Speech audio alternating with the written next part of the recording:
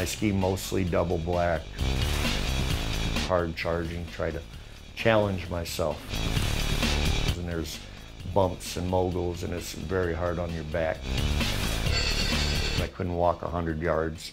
I would crouch down almost to the floor to relieve the pain in the rear of my spine.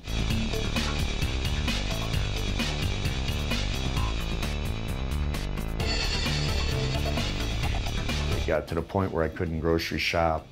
My quality of life was nil at that point.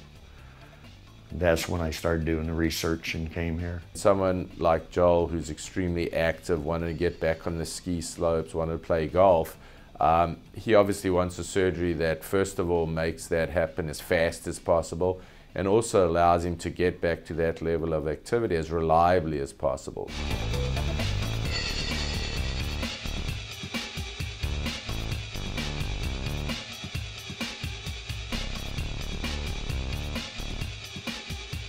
So the XLIF or lateral approach is an attempt to completely avoid the back muscles.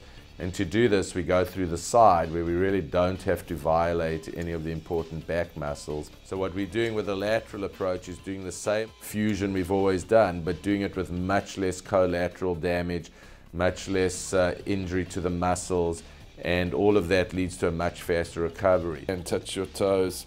2 weeks later, I felt great. I was walking 4 miles. It was the first time in at least 4 years where my torso was straight in line with my hips. We've helped develop these techniques.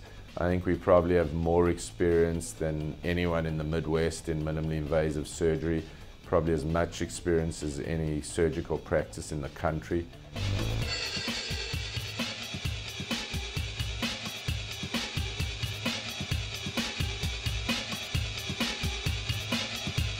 85% of patients, when asked 2 years later, said they would go through the surgery again. I did my research and found this: the fact that they do the White Sox and they do the Bulls in this orthopedic group lets me know that if they're entrusted with those multi-million-dollar professional athletes who need their bodies whole, then that's the place I want to be.